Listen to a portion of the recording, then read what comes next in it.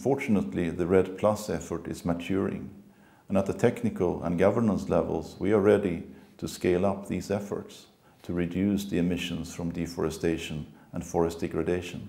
What we need now is the political will to put the finance in place, to give the engine and the thrust of the effort so that we can scale it up and really move forward with the REDD effort.